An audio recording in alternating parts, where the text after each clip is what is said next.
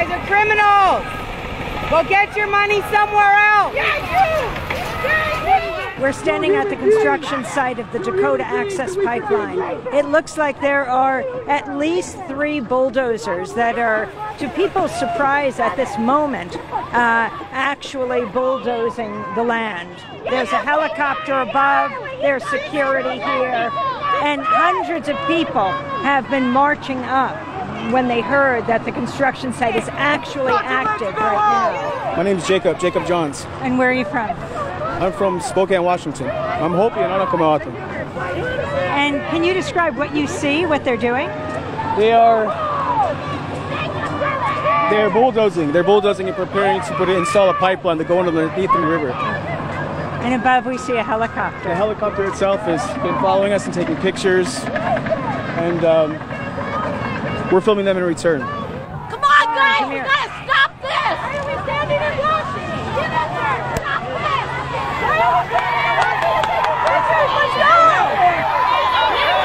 People have gone through the fence, men, women, and children. The bulldozers are still going, and they're yelling at the men in hard hats. One man in hard hat threw one of the protesters down, and they're marching over the dirt mounds.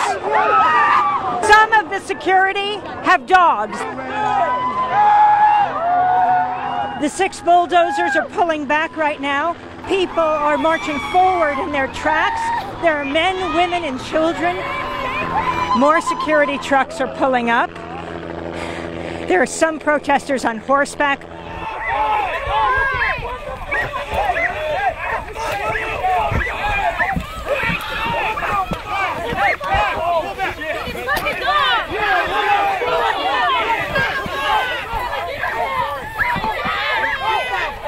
Security has some kind of gas. People are being pepper sprayed.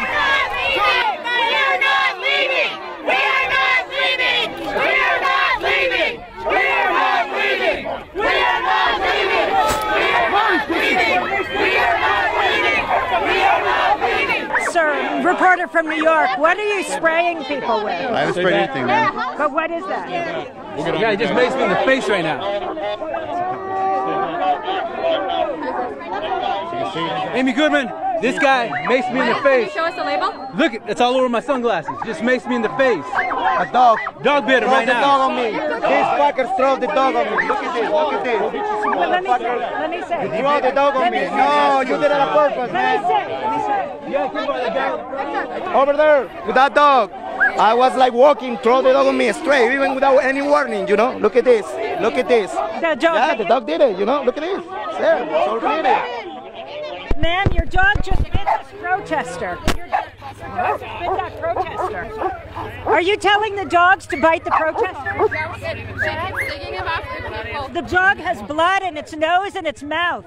And she's still standing here threatening. You can't put your blame on the dog. You're an evil woman. You can't put your blame on the fucking dog. That's mistreatment against your animals. You will live with that.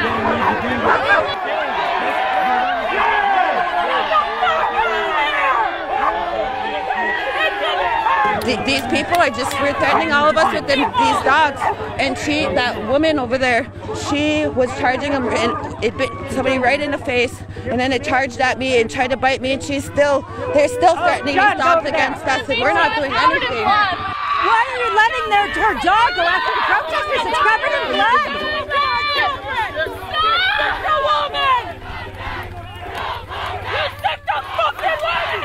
What the fuck is wrong with you? Get your fucking dog out of here! Get your fucking dog out!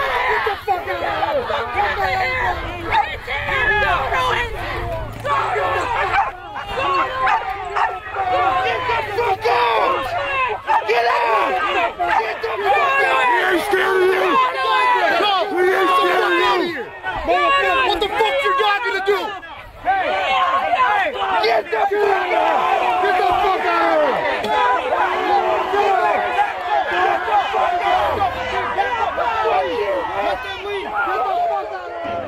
After the protesters said that the dog was bloody from biting them, they then pulled the dogs away, and now pickup truck by pickup truck is pulling away. We'll see what happens. The protesters are moving in. to ensure that the security leaves. Let's go check on this woman. What happened? I just a lot of mace, and the sweat was dripping it in. The sweat was making it run down into my eyes. I had my glasses on, and that spared me the brunt of it, but then the sweat started putting it in. How are you doing? I'm great. What's your name? Raina Crow.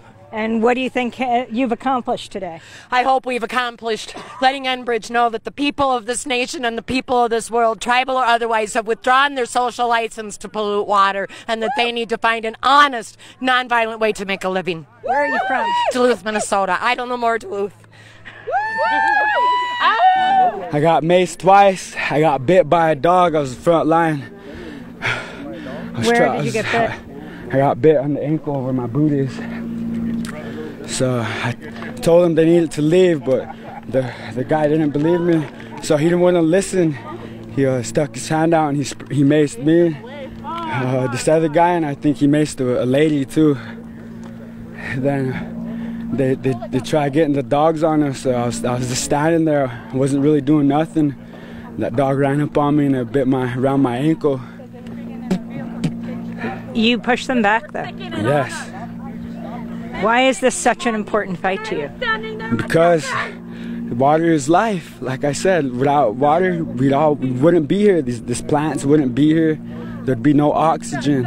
We all die without it. I wish they'd open their eyes and have a heart to realize, you know, if this happens, we're not going to be the only ones going to suffer. They're going to suffer too. What tribe are you with? I'm Oglala Sioux, Full Blood.